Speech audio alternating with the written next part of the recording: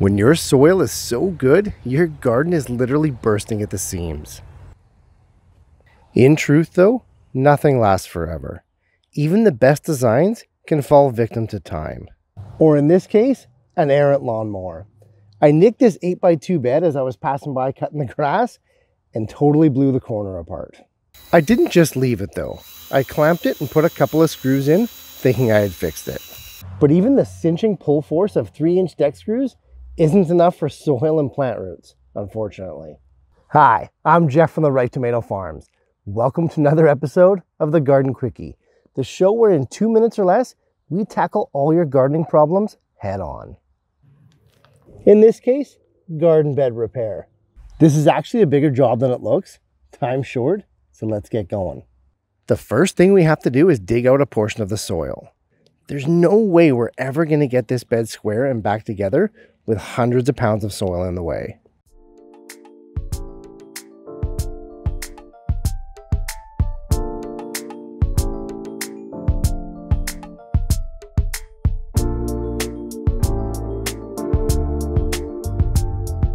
Okay, now that we can see what we're working with, let's measure the 2 damaged sides and see what we're in for lumber.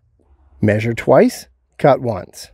For corner repair on raised beds, it's almost always easiest to just build a new L shape and insert it inside. That's what I'm going to do here. I'm going to use solid 2x4s all the way. I could use plywood, but I just don't feel comfortable with all the glues they use to make it. Not for a food producing bed. Alright, with the boards all cut, I'll pre-assemble the insert to make it easier.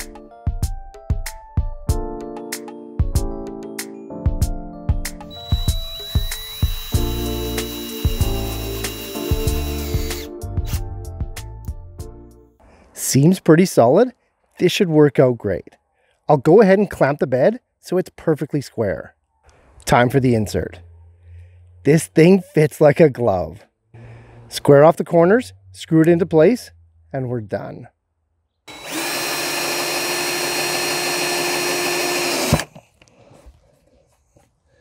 All I got to do now is add back in the soil, and we're all done.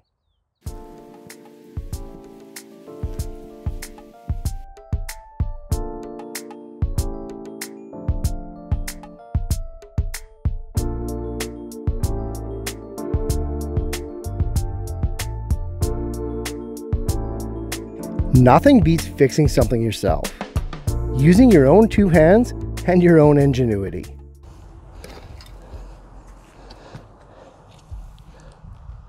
Nothing except maybe the next episode of the Garden Quickie. Thanks for watching, guys. And hey, if Garden Quickies are your thing, be sure to click on this playlist here as we explore and solve more growing issues in 2 minutes or less.